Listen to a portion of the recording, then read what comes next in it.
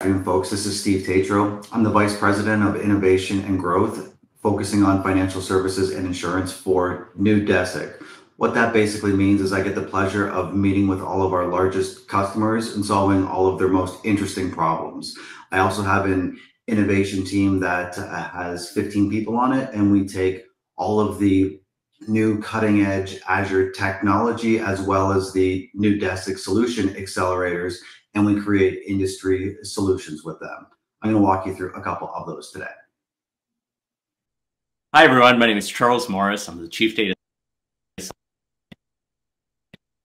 Services here, and how Azure AI and OpenAI are being used by our financial services customers across a variety of use cases. And I want to talk about some of the ways that this technology is actually being implemented and how we're seeing the opportunities for transformation throughout the financial services industries.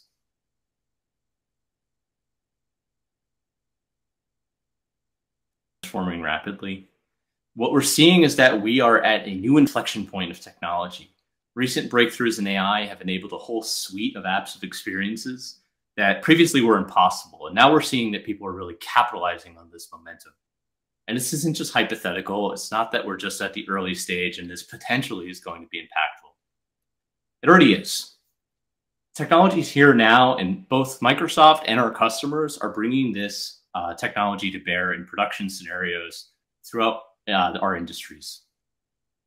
Of course, Microsoft is always customer zero here. We really believe in using our own technology, and we're making impact in our own business, but we try to make that technology available to our customers as well. And our customers are seeing great success. When you look at CarMax, for example, they're able to take what would have taken them 11 years and get it down in days. Progressive is saving tens of millions of dollars annually with AI-powered chatbots. And EY is helping prepare and staff their workforce so that they're able to get less manual work and elevate the quality of what their workers are able to accomplish, so we can let them do more of those actually challenging tasks for humans. I think what's being revealed here is that AI can help us do a lot more of these mundane tasks that what we used to think was hard, we're actually realizing is a lot simpler. And that's things like semantics and structure and early content first draft generation, and allowing us to focus on what is actually more important and harder and for humans to do. And that's the idea of creativity and reasoning. These are the situations that we want to enable people to do more of and allow AI to be sort of a co-pilot that allows people to generate and understand content faster than ever. We have this opportunity to use AI to lead the transformation and actually drive new innovation, and not just incrementally improve what we have, but actually reinvent how certain applications are done, how certain scenarios are delivered. And again, we're at the point where we're probably going to see entirely new experiences becoming possible because we've made these significant breakthroughs in AI that are just opening this entire new suite of experiences. This means that in the age of AI, every app should be intelligent.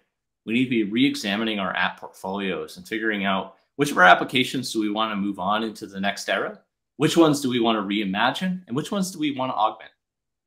If we could take this view and we can really critically think and start with a zero-based approach and move forward with what we have that's good and redesign what works, we can build new experiences and be more efficient, increase the productivity of our teams, and move across and build better apps using data and using AI to generate new experiences for our customers. Of course, I know why a lot of people are here, right? They want to hear about OpenAI. So I'd like to talk a little bit about that partnership between OpenAI and Microsoft. Several years ago, OpenAI started working with Microsoft because they were developing new cutting edge tech, and they were starting to run up against the limits of what was possible with the technology at the time. So with OpenAI and Microsoft have partnered to develop new AI infrastructure, to develop new software and middleware optimization layers to build and deploy models at scale that previously were not possible. When we take this technology together, we have enterprise-grade support to build these powerful AI models. It's one thing to build an AI model in a lab and release a research version. That's important work, and of course, Microsoft and OpenAI do that as well. But bringing it to scale across our enterprise customers, that's a whole separate challenge. Now, when we're talking about OpenAI and Microsoft, we're really trying to open up these generative AI foundation models. And as many of you are probably familiar, there's three categories of models that really fit within this OpenAI portfolio. There are the GPT-3 models, which are primarily large language models designed to do summarization and text generation. And you can use them for a wide range of language-related tasks. This flexibility is really powerful because it's enabling scenarios that previously were not possible. For example, accurate summarization that specifically targets key pieces that you want to withdraw from your information, or generating a first draft content so that you can get further with your day faster, generating more information off of your base knowledge systems and your own workers' expertise.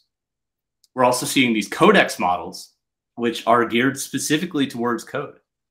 Now, of course, many of you are probably familiar with GitHub Copilot, and I'll dive into Copilot a little bit later.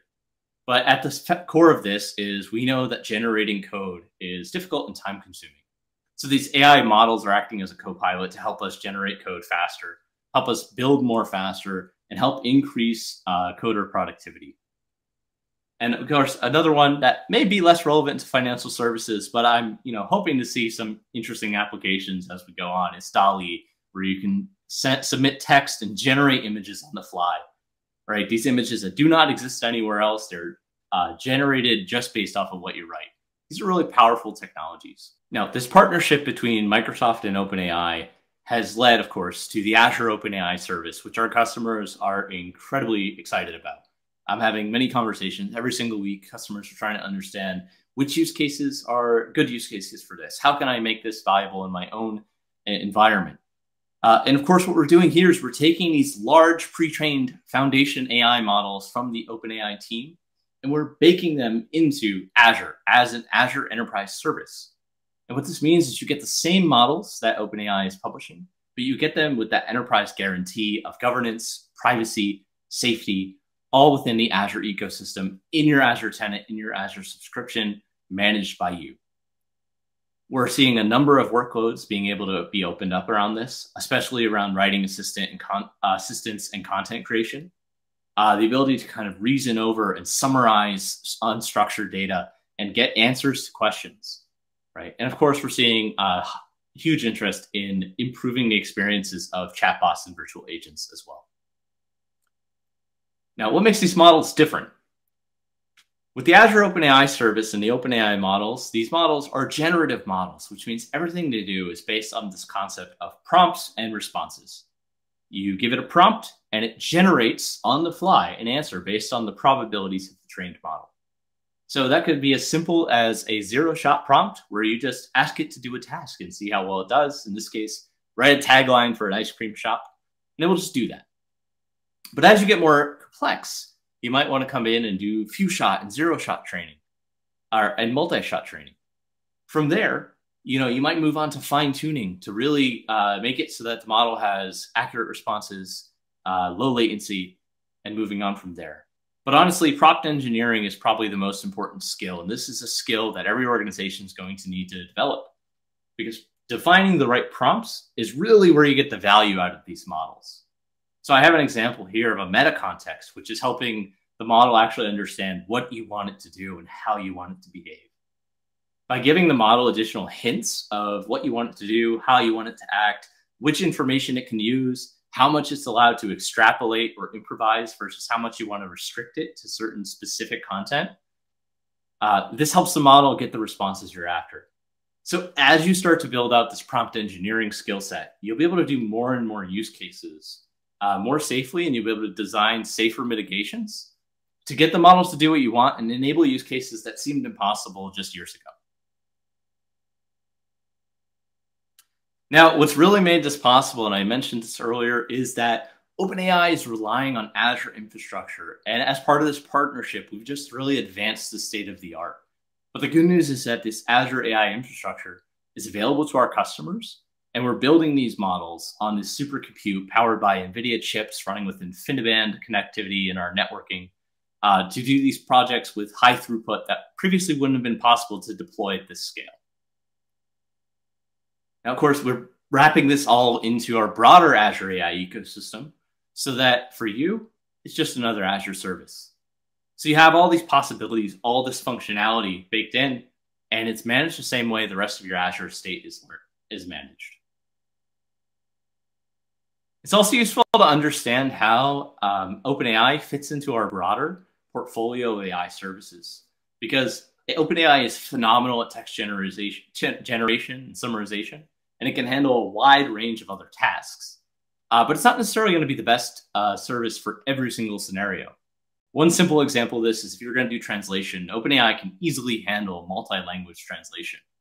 However, it might be more cost-effective to work with our XYZ code models that underlie the translation service, which will have higher accuracy and probably be more cost-effective in the process. By combining our services together, you're able to generate really powerful examples where you're using OpenAI plus another service. So we see this a lot with Form Recognizer, for example. Use Form Recognizer to extract the content from all these PDFs and documents. And then you can use OpenAI to do things like summarization or classifying the tables that are coming out of the document. And when we combine our services together in holistic solutions, we see that we open up a whole suite of solutions. And we do this ourselves. So we have a number of foundation models available for us. Now, for those of you who don't know, what is a foundation model? One way to think about it is that these models are becoming platforms. These foundation models are extremely large models that require deep expertise, massive amounts of data, and massive compute over sustained periods of time to build. So when you take these foundation models, having every customer go out and build a foundation model for every task they could possibly imagine is not practical. So instead, what we do is we take these foundation models and train them on a massive amount of data for different scenarios. And then we can just fine tune them for the specific tasks we want to do. Now, in the OpenAI world, the foundation models will be GPT, DALL-E, and Codex. And in the Microsoft Direct ecosystem, we have our Turing language understanding models, which still excel at things like classification, entity extraction, and are at the top of many of the industry leaderboards, as well as Zcode and Florence. And when we combine these services together in our own products, we're enabling new experiences as well.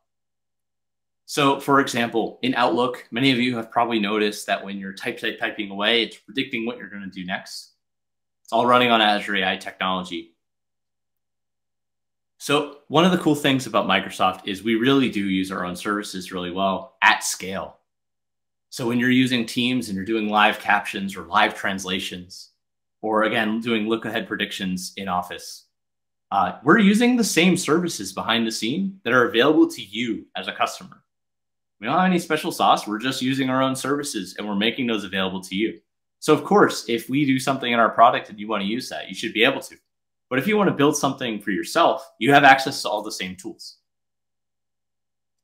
I want to talk about some of the ways we're using OpenAI specifically in our products to inspire some of the ways that we're expecting customers to use it.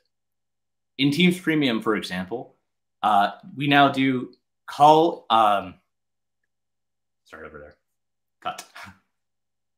In Teams Premium, for example, we use AI-powered intelligent recap to automatically generate notes and to-do lists, as well as create time stones in the video recordings. Doing live translation as well. This is all using OpenAI and our Azure AI technology at scale.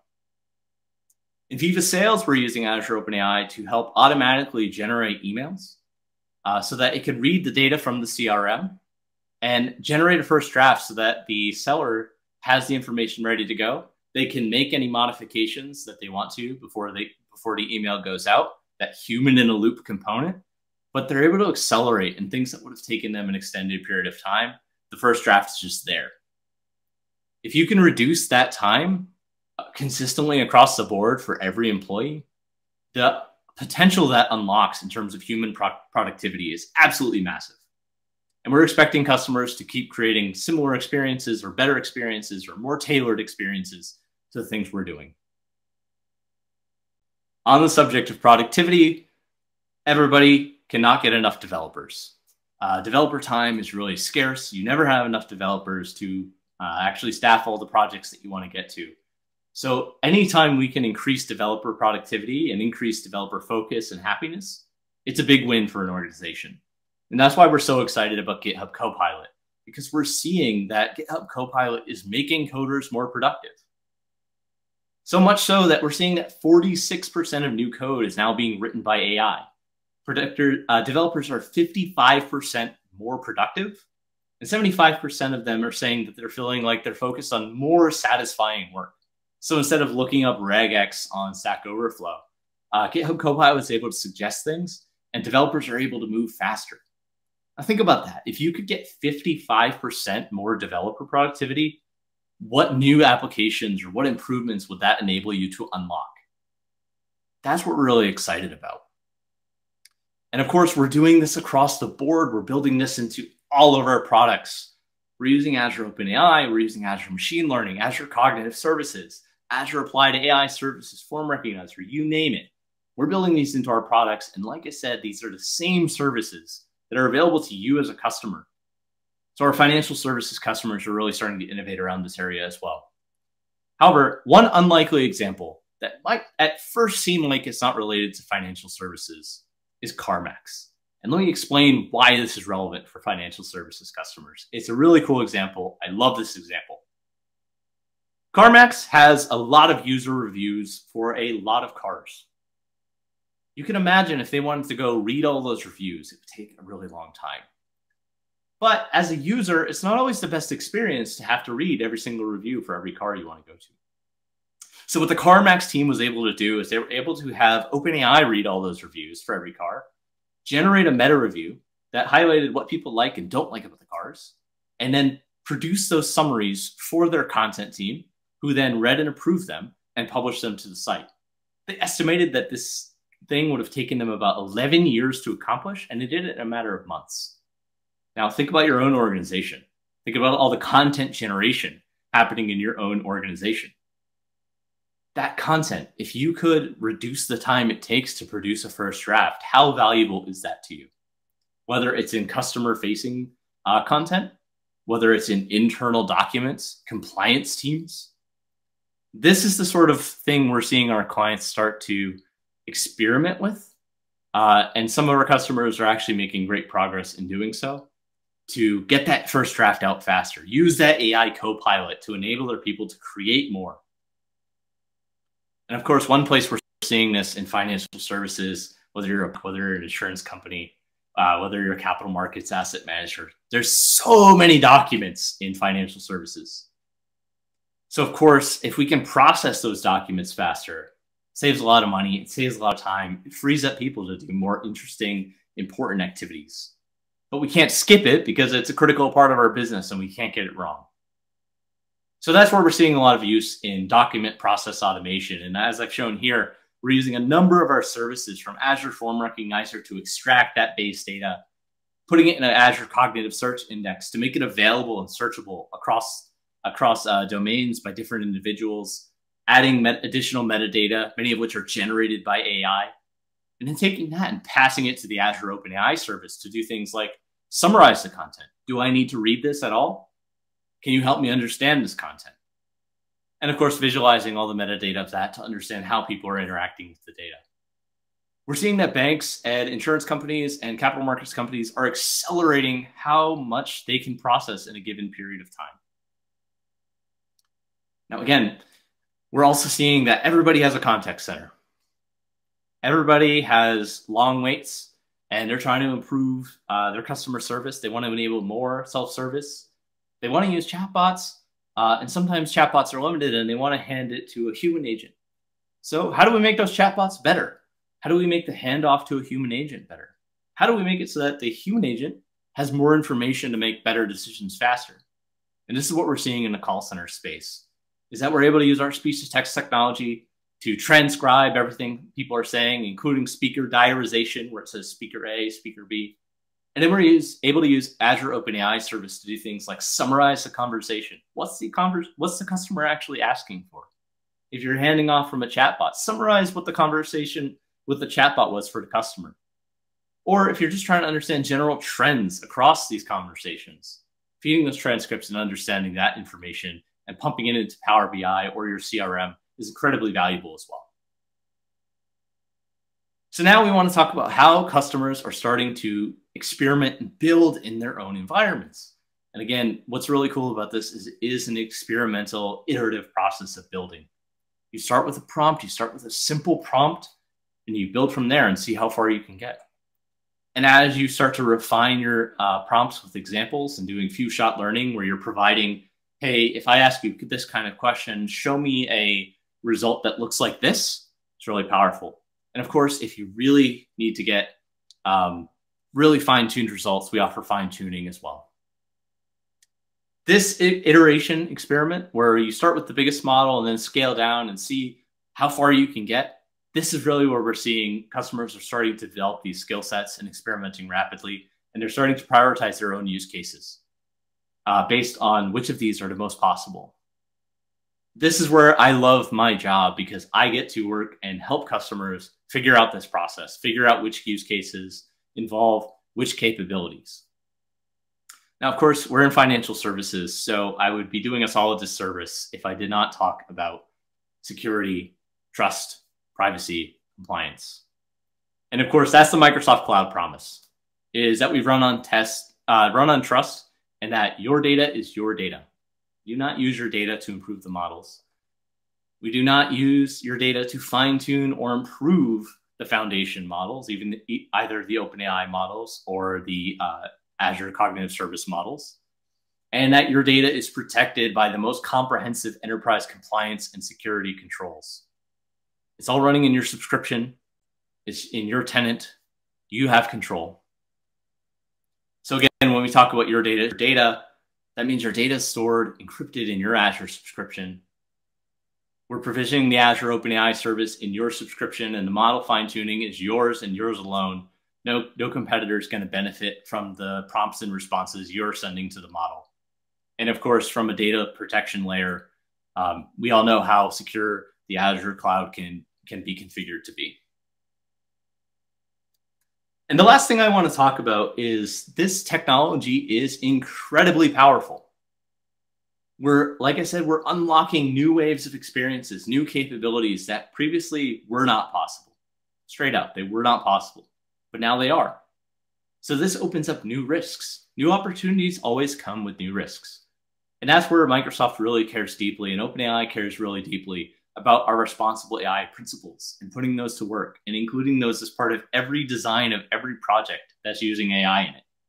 Whether that's from privacy of security of both companies and users, or whether that's through fairness, safety, transparency, accountability. We're not just talking the talk, we're walking the walk. We make tools and processes available to our customers. Inside of Azure ML, for example, we make a wide range of our open source responsible AI tools available. We also have red teams that are constantly investigating how to make these models safer. As we're going through this process, we're helping our customers develop their own RAI standards. And one way we're doing this is we've published our responsible AI standard that any customer can go and use. With these OpenAI models, these generative AI technologies, we're going to face new challenges and there's going to be new risks, but we're prepared to meet them. And we know our customers care about their own reputations and their own customer safety. So we're committed to working with our customers to understand and mitigate these risks. And what I'll say is still the best way to mitigate these risks is by having a trusted human in the loop, which is why we really focus on a lot of these OpenAI technologies as being a co-pilot for humans to do better work. So not necessarily generating the full draft and sending it out right away, but generating that first draft where a human can provide feedback, make corrections, and work faster. I want to thank you all for taking the time to listen to me today. I'm looking forward to collaborating with many of you out there and understanding your use cases. We're just at the beginning of all of this. We're going to see new use cases emerge, but make no mistake, this technology is here now, and we're going to see these solutions move to production faster than we've ever seen it before. Thank you all. Hi, everybody. So excited to be here today, and thanks for having me. I'm going to share with you today our document intelligence and Azure AI and how you can use document intelligence to do more with less. Next slide, please. So let's start with a brief history of artificial intelligence. Artificial intelligence AI has a long history that spans many decades. Some of the earliest work in AI was done already in 1950s and 1960s, when researchers first began to explore the possibility of creating machines that could think. Like humans, focused primarily on symbolic AI. In the 1990s and 2000s, AI research continued to evolve, and machine learning and neural networks began. And recently we saw a big shift in AI, where generative AI began, with models like GPT-3, DALL-E, and many more have risen and continue to advance the field of AI. Overall, AI has come a long way since its inception in the 1950s, and it continues to evolve and improve at rapid pace today. Let's see how it can be applied to document intelligence. AI is everywhere, and AI adoption and investment is up and is being applied across every industry and use case to solve real-world challenges. We can see we saw 2x in AI private investment in 1 year. 5x in research and AI also increased. And we see it adopted everywhere. Next slide, please.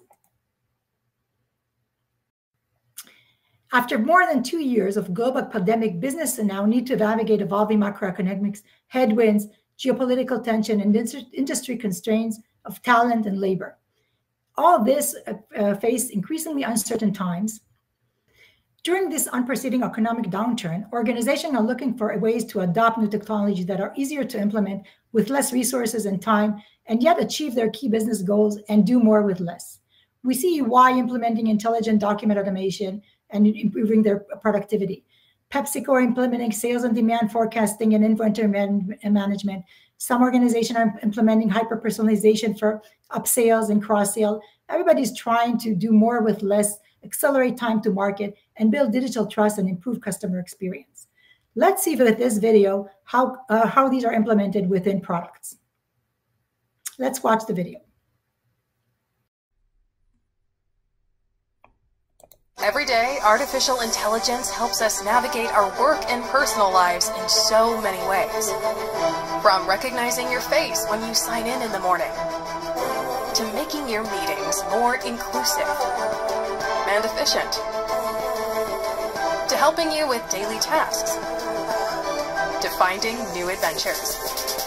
All of this powered by Azure AI and Microsoft's decades of research and innovation. Microsoft's AI is available through our Azure AI portfolio, which means you can easily bring these same capabilities into the technology you are building as well. Azure AI brings AI within reach of every developer and data scientist, with leading models to see, hear, speak, search, and understand.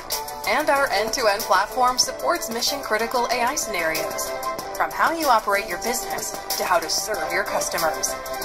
Microsoft is invested in the responsible development and deployment of AI systems. Ultimately, our goal is to empower you to achieve more, whether it's at work or at play, every day. To enable all these scenarios and improve productivity, Azure AI can help. Azure AI starts from the top, within the application, within Microsoft 365, Microsoft Dynamics, partner solution, your application. It starts from the top and lets you go all the way down to the ML and the AI. After the application level, we have the application platforms like AI Builder, Power Automate, Power Virtual Agent, which are our no-code applications for the business users. Then we have the Azure AI scenario-based services, such as Applied AI, like Form Mechanizer for document intelligence, Video Indexer, cognitive search for searching documents and searching your data. And then one layer down, we also have the cognitive services and cognitive services and the customized AI models with vision, speech, language, decision, and the new Azure OpenAI service. And then developers and data science can also build their own and train their own machine learning models with AML and Azure Machine Learning. So basically, Azure AI enables you to go all the way from the top to the bottom to the advanced data science with code, no code, low code, all parts. Next slide, please.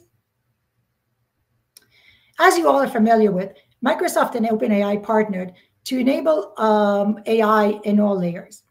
With four models today are available: the GPT-3 that generates and understands text, Codex that generates and understands codes, DALL-E that generates and understands images from text prompts, and ChatGPT that generates and understands chat. Next slide, please. And with all these models and all these AI capabilities, the potential is limitless. You can generate code with a few lines of input. You can generate images with a few lines of input. You can answer questions. You can have generate writing assisting, help writing contracts, help understanding pay stubs, extracting insights. The possibilities and the ways you can improve your productivity and understand documents and your data is limitless today. Next slide. And you can deliver more with Azure AI. It's accessible, AI for any environment. It's repeatable. So basically you can build in using breakthrough research and you can put it in all your application, and it's trusted and responsible. And we have responsible AI within all our Azure AI in order to make sure that our AI is responsible, trustable, and ethical. Next, please. So going to our topic, how can I use AI in document intelligence, and what use cases do we see? One of the use cases is content generation, where you want to have you have a document, you want to generate content on top of it. Imagine, for example, a CV or an HR document, and you want to create a cover letter for it. Today, you can basically say, generate a cover letter and create a cover letter on top of your CV. You can summarize documents for financial report, for example. You can easily take financial report and summarize them. You can understand documents and automate your processes like procurement to pay, extract information from invoices, extract information from pay stubs. And you can also search and do semantic search and knowledge management and knowledge mining on top of all of your data. So basically the scenarios we have today that we saw have content generation, summarization, understanding, and semantic search.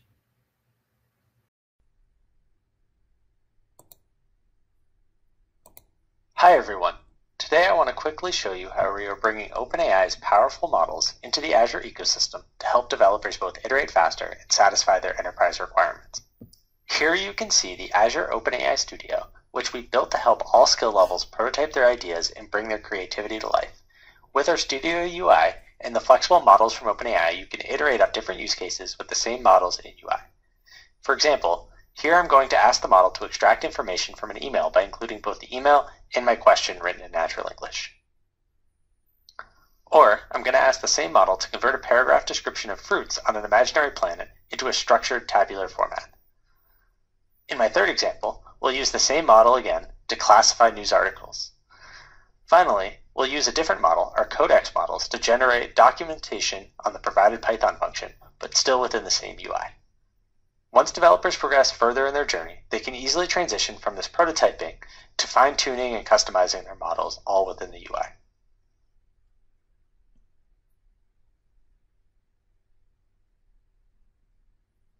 Finally, when developers are ready to move towards a production application, they can leverage some of the more unique aspects of the Azure service compared to OpenAI's. We provide key enterprise promises with network security, privacy, and responsible AI tooling. For example, we enable authentication through Azure Active Directory so customers can securely access their fine-tuned models.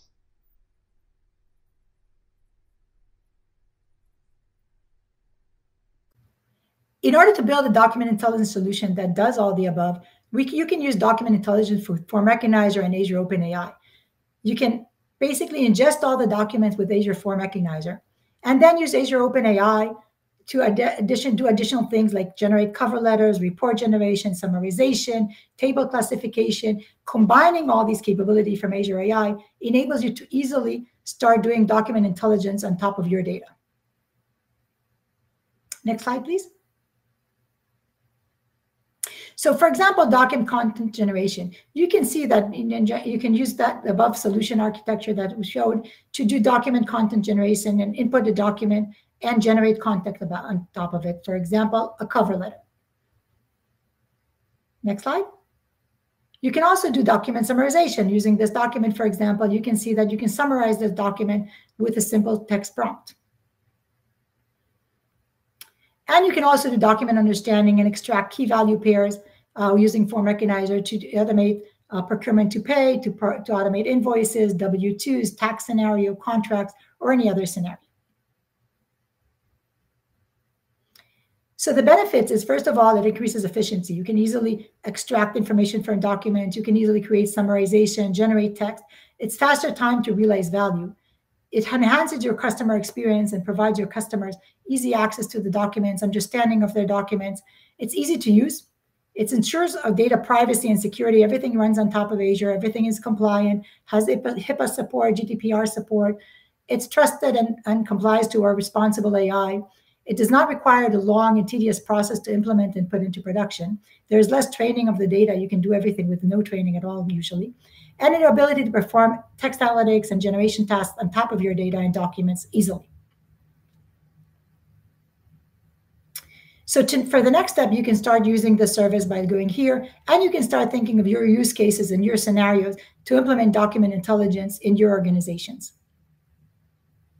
Thank you very much. Have a nice day, and looking forward to see how you can implement this in your scenarios and your organizations. All right. Hi, everyone. My name is Rishi Arora, and I'm a data and AI specialist director within capital markets. I actually share a historic affinity towards Neudesic's document intelligence platform, as the inspiration for it came within a project that I worked on jointly with Neudesic, actually. And it was for the NBA, the National Basketball Association, some years ago. As a result of that work, a platform to abstract the full complexity of stitching together different natural language-based cognitive services was created by Neudesic and became leveraged by a number of companies in the financial services space. And so out of all the areas in AI, I have actually taken a deep interest within natural language processing that mimics human communication and enables greater productivity. And now with the advent of large language models like GPT 3.5 and beyond, there's no question that adoption of such models will become integrated in applications and processes within all enterprises. The key is how fast companies will actually be able to adopt the solutions like Neudesic's document intelligence platform integrated with Azure AI services. The rate towards integrating large language models will only accelerate by an order of magnitude.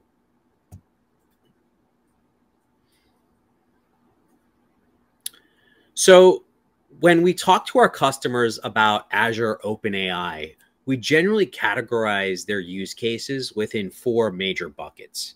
They're within these several use cases consisting of content generation, summarization, code generation, and semantic search. So the capital markets field, it's a complex and dynamic field that involves analyzing vast amounts of data to make informed decisions about investments, risk management, and trading strategies. In recent years, there's been a growing interest in using AI and machine learning techniques to help financial professionals, even back office professionals, process and interpret data more effectively. So here's some of the potential benefits of using content generation capabilities in the capital markets industry, right? So to conduct efficient research and analysis. So OpenAI can be trained to understand complex financial concepts and trends and to generate reports, summaries, and insights from large volumes of data. This can save analysts and traders time and effort by automating tasks such as data gathering, analysis, and summarization. Another area where it could help is in improved decision-making. Azure OpenAI can help financial professionals make better informed decisions by providing insights, recommendations based on historical data and market trends. Azure OpenAI can also generate scenario-based analysis to help traders, portfolio managers understand the potential outcomes of different investment strategies. Another area where Azure OpenAI helps is in the enhanced customer experience, which I've highlighted here, right? It can help financial institutions provide better customer service by generating personalized recommendations, summaries, reports for individual customers. This can help customers make more informed decisions about their investments and improve their overall experience with the institution. Another area is in creating more accurate forecasting. Azure OpenAI can be trained to analyze historical data and identify patterns and trends that may be useful in predicting future market movements. This can help traders and portfolio managers make more accurate forecasts and develop better trading strategies. And then finally, in the area of reduced risk. Azure OpenAI can help financial institutions identify potential risks and patterns in the market by analyzing vast amounts of data and generating insights that may not be immediately apparent to human analysts.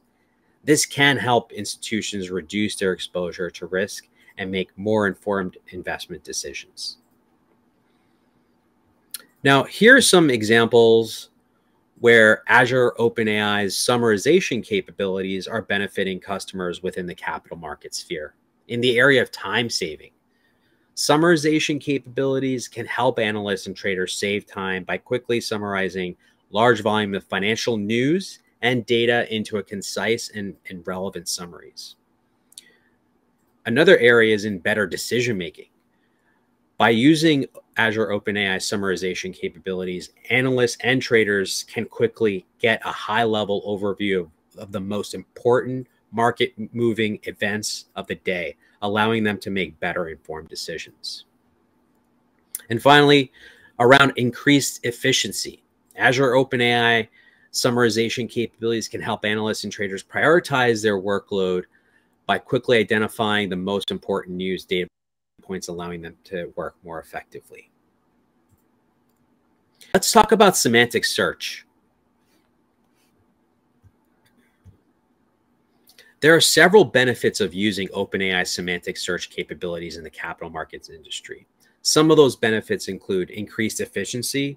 Semantic search capabilities can help to streamline and automate many processes in the capital markets industry, such as trade monitoring, compliance checks, and risk analysis. This can lead to increased efficiency and productivity, as well as reduced costs. Another area is in improved accuracy. The advanced language capabilities can help to accurately interpret and analyze large volumes of unstructured data, such as news articles, research reports, and social media posts. This, again, can help to improve the accuracy and timeliness of market analysis, trading decisions, and risk assessments. And finally, for the area of regulatory compliance, semantic search capabilities can help to ensure compliance with regulatory requirements such as monitoring for insider trading, market manipulation, and other forms of misconduct. This can help to reduce the risk of fines, legal action, and reputational damage. So here's some examples of multiple model use cases. This is examples where customers bring up a particular use case, and we actually stitch together different AI services, even services within the Azure OpenAI realm, to complete their outcome. In this case, we have end-to-end call center analytics, which consists of a classification model, a sentiment model, an entity extraction model, a summarization model, as well as an email generation model. And then finally, around Customer 360, we create hyper-personalization around individual customers, creating timely summarization of customer queries, trends, search, and content generation. And also around the area of business process automation, right? We could allow customers to search through structured and unstructured documentation, saving a boatload of time to more productive, to serve for other more productive purposes. And the other area, which I did not mention, that OpenAI can solve for is in the area of code generation. Now imagine not knowing how to write a single line of code, and you need to write a SQL statement to extract data from a database. Well, now you could get that from the Codex model in Azure OpenAI. You could actually write a natural language summary of what you'd like to extract from a database, and out will come the SQL query from which you can provide to a database and get a generated output.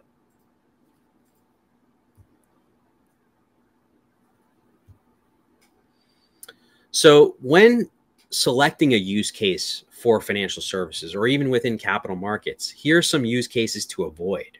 Right? It's not designed to process numerical calculations, right?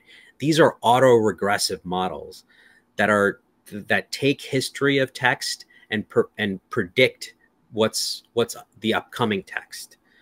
They typically don't provide real-time information and they don't replace sophisticated risk models. So avoid use cases that have real regulatory impact or oversight.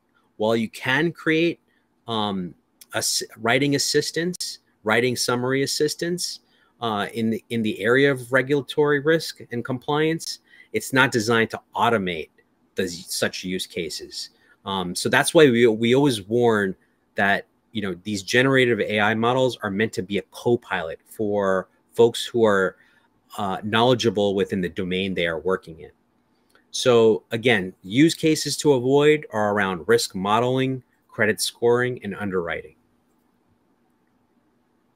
Some use cases to evaluate for generative AI models within Azure OpenAI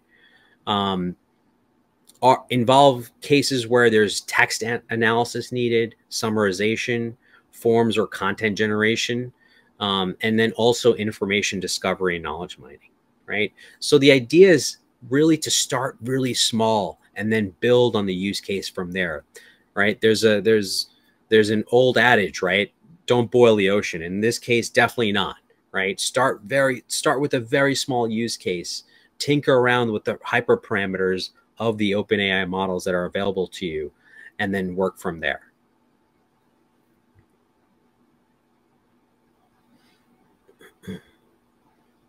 So to go a little bit further, as it relates to content generation and summarization, the top two areas in which our customers are using Azure OpenAI, they generally use it for writing assistance to expand on bullet points or enable a first draft, right? Some sample use cases could be creating content around industry, brand or product reviews, or even creating zip brochures, creating email prospecting templates, writing catchy subject lines, developing announcements or other communications.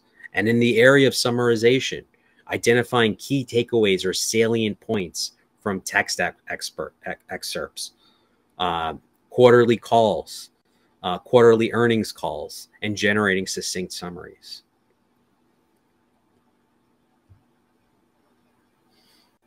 So again, while there are a plethora of use cases across the financial services space, let's double click on some very specific use cases that are specific to our customers within capital markets, starting from the bottommost row. One area which we touched on was in the area of client engagement. NLP, or natural language processing, large language models are designed to really understand, process natural language text, allowing for more efficient and accurate communication between clients and industry professionals. This can improve client engagements by enabling faster response times, enable more personalized recommendation, and enhance the understanding of complex financial concepts. Sentiment analysis. These large language models available through Azure OpenAI can be trained to analyze a sentiment in client communications, allowing for more effective risk management and predictive analytics. This again can help financial institutions better understand client needs, behavior, and identify potential risks or opportunities in the market. With respect to chatbots, right? We all have been exposed to chatbots and how greatly inefficient they can be. However, these large language models can be used to develop these chatbots and provide answers to real queries and provide salient answers to these queries, providing support around the clock. This can improve client engagement even more by providing a more convenient and effective means of communication. These large language models can also provide benefits for investor report or pitch book generation. Think about the time savings. One of the key benefits of using these large language models for investor report generation is that they could save a significant amount of time, right? Instead of spending hours writing reports from scratch, these large language models can generate reports in a matter of minutes. The consistency also matters. These large language models can provide a high level of consistency in the language and the structure of investment reports. It could particularly be important for large investment firms where multiple people may be involved in the report writing process. But again, these large language models can ensure that all these reports have a consistent tone and structure. Coverage. Large language models can help to also improve the coverage of investor reports. They can analyze large amounts of data, including financial data, providing insights that might be missed by human analysts. This again can help investors make more informed decisions. So large language models can also offer several benefits around market surveillance. Here are some of the potential advantages. Improved detection of emerging risk potential market abuses. These large language models can analyze large volumes of financial market data, including news articles, social media posts, regulatory filings, to identify potentially fraudulent or manipulative behavior. By analyzing the text data, these models can identify patterns, anomalies that human analysts may miss, allowing regulators to more effectively monitor and enforce market rules.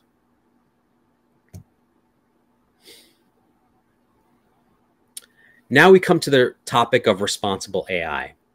While there is great power that sits with these generative AI large language models resident in Azure OpenAI, there comes a great responsibility to manage this technology as well, especially for our customers in the capital market space, which is why Microsoft has invested the past several years in developing responsible AI practices in order to be prepared to manage each wave of new AI innovation that takes place within our own company as well as that of our customers. Here are specific methods that we implement where we implement responsible AI mitigations. These responsible AI mitigations fall into a few different buckets. The first bucket is the customer implementation. While there are things that OpenAI service can do as a platform team, some mitigations are scenario specific and must be implemented by the customer, building on top of Azure OpenAI. To help with this, the Azure OpenAI service transparency note communicates system capabilities, known limitations, required responsible AI mitigations, and recommended design practices. The third bucket is process and policy. With every Azure OpenAI implementation at a customer, we are committed to implementing responsible AI mitigations. One mitigation can issue an alert in the event of a quality or abuse that may arise. We could learn about these through abuse and feedback channels, and a customer can quickly update its filtering technology in the case of an incident. Specifically around the content detection and filtering classifiers built to support Azure OpenAI, filtering technologies are important mitigation, but they're not a panacea and need to be paired with other elements of responsible design and responsible use. Such responsible AI mitigations are necessary whenever implementing these services. That's why we partner heavily with some of our system integrator partners like Neudesic in the field with our capital markets customers to create these mitigation tasks.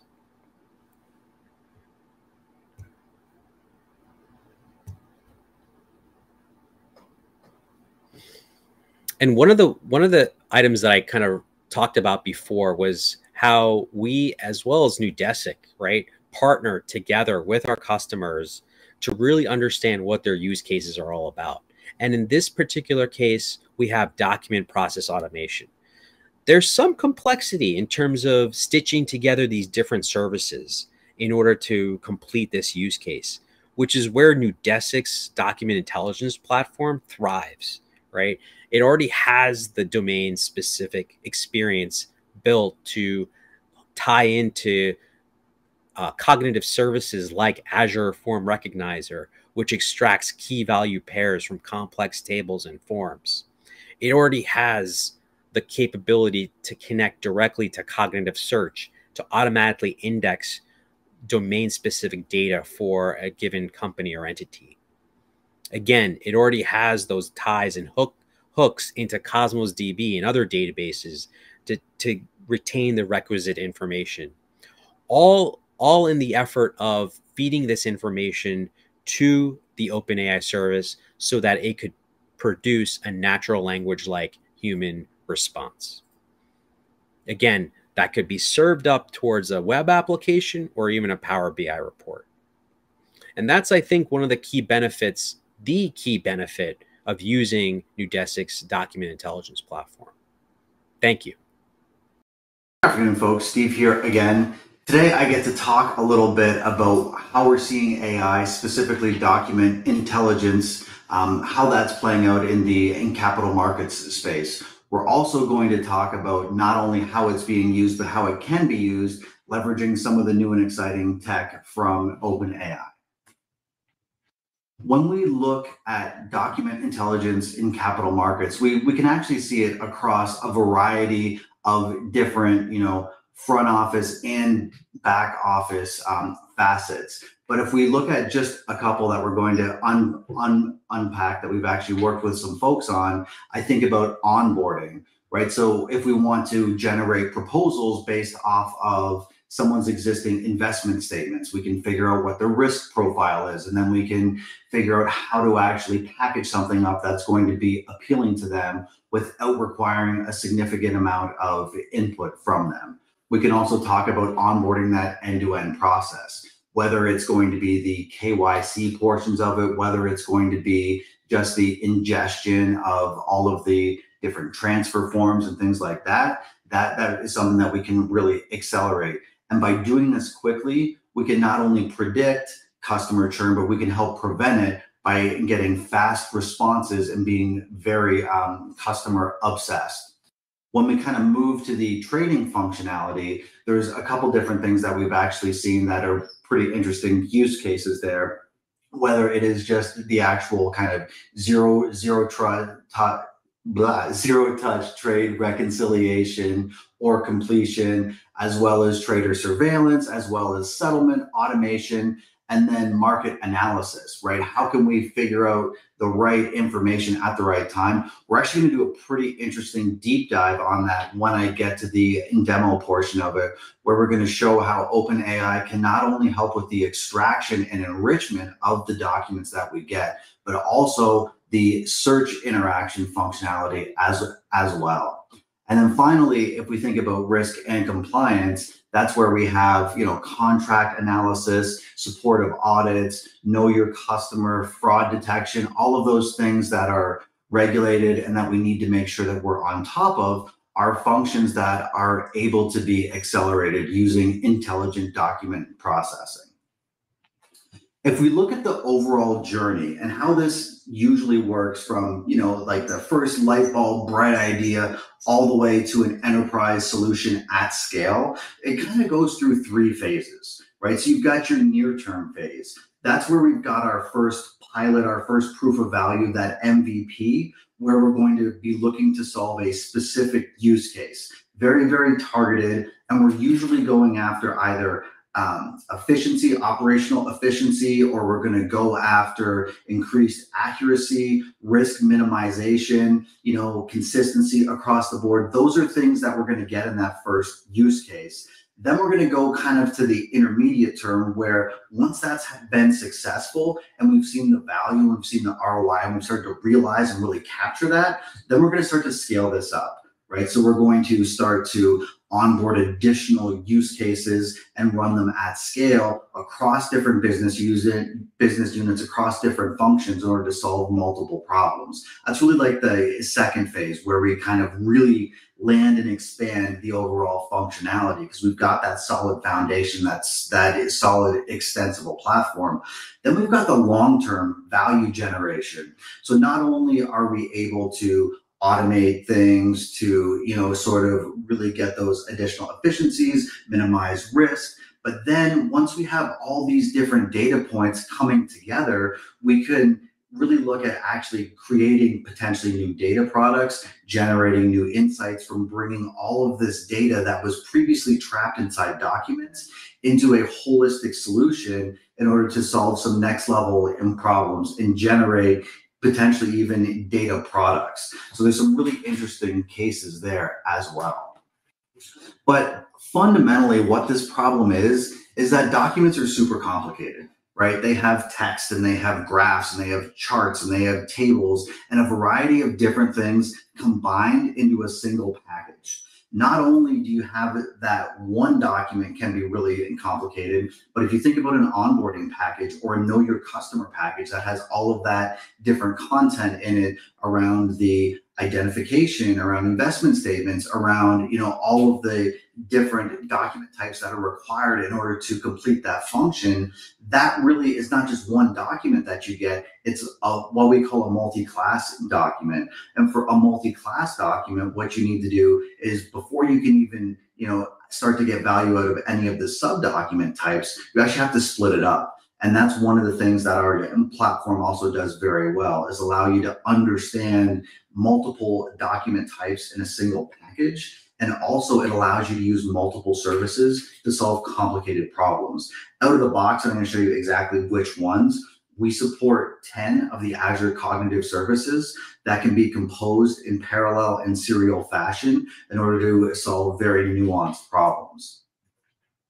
If we look specifically kind of at what our solution does, which we call the Document Intelligence Platform, which was jointly developed with Microsoft about 4.5 years ago. What it does is it starts with the really input ingestion. So we support, you know, there's obviously manual upload, there's FTP integration, there's API endpoints, there is file folder scrapers, there's SharePoint event receivers, there's email capture, there's a variety of different ways, Dynamics receivers as well, that we can take documents and then process them through the actual platform. And that really is kind of a 6-step processing approach. So we start with our pre-processing. Do we need to standardize any of those in documents? Do we need to check for duplicates? Do we need to do any of that sort of, you know, pre-processing that needs to happen in order for any of the further steps to happen successfully? Once that's happened, then we go to classification. So we can classify at 2 different levels. We can classify at the document level. This is a bank statement. This is an investment statement. This is a driver's license. You know, this is a legal contract. This is a 10K. Or we can go at the actual page level. So previously, when I was talking about multi-class documents, what we actually do is instead of classifying the document as one individual thing, because it's really not, we classify each individual page and then we group those pages together, right? So that's how in classification works. After that, we're going to move on to extraction. And extraction is really just about like raw data extraction. So we're getting all of the raw data out and we're getting it in context. So we're able to extract tables and key value pairs and paragraphs and signatures and a variety of different elements that we're going to walk through. And we're able to extract them with up to those 10 different cognitive services that I was referring to, but they really aren't in a format that can be consumed yet. Then we support transformation modules or webhooks, which is really just a RESTful API call that can either be integrated into the system or an external API that we reference that will help shape the content using kind of, you know, standard means, business rules, etc., into a way that's going to make sense either to the people who are going to be consuming it or the machines that are going to be consuming it. From there, we get to the next level, and this is really where things like OpenAI play a fantastic role, and that's at the enrichment layer. So now we have the data extracted out, but now we want to get meaning out of it. We want to get those next level insights. We want to infer things. We want to generate a summary. We want to do smart things with what we've extracted, right? That's what's going to happen at the enrichment layer. That would be in the private wealth onboarding example. If we were going to generate a risk profile score based off of an investment, that risk profile would be a machine learning module that would fit into the enrichment layer. Finally, the whole point of intelligent document processing solutions is to automate things end to end. So we need a validation module that gives us the opportunity to auto validate documents as they come through. We don't want to have each individual document still requiring human touch, right? It may be something where we have an exception that gets kicked out, and we're going to talk about some of the different ways we can actually do that from the very basic, which is every required field in this document type or document class has a value in it, right? Very, very straightforward. And we can get more and more advanced based off of the specific document type, specific business function as well. We can bring in compliance rules, business rules engines, arithmetics, and things like that. Finally, we've got the data out. Now we need to do something fun with it. And that's where the output integrations come in. And we're going to take a little bit of a, let's pause it here, Rachel. And then I'm just going to start over from the end of this slide. Okay, so from the end of this slide, so like 14 on the dot, 1350, something like that. I don't know what the actual time is because I can't I'll figure see it out. But as I talk about output integrations and doing something interesting with it. Okay, so yeah, no problem. I'll make a note. And then you're going to pick it up here? Yeah, I'm going to pick it up right here. Okay, sounds good. Thank you. So this is the base screen of the document intelligence platform. It's got three main portions that we should really look at here. It's got the ability to build advanced, composite models, which we're going to walk through how we actually do it. And we call each one of those a document type. It's got the ability to process them, right? So there's an orchestration engine that goes through those 6 steps that I walked you through. And then it's got the ability to actually, kind of operationalize these things at scale. So let's dive right in and let's go to the creation of document types. So you can see here all of the different document types that I've got. This is my demo environment. So I've got a bunch.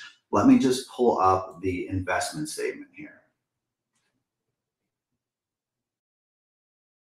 So you can see on the left-hand side, you can see all of the different training documents that we have, different formats, different companies, things coming in. On the right-hand side, you can see all of the different tags that we've created. So a tag is really just a data point that we're looking to extract. Tags can be of a variety of different types. As an example, if I were to add a new tag here, we would give it a name. Tag A, very meaningful. And then if we look at the different types, it can be text, it can be table, it can be checkbox, it can be an array. And there's additional functionality that's actually possible now if we switch the extraction module, right, to either Q&A or NER. That's how we get those next level insights there, is by layering in some of that functionality as well.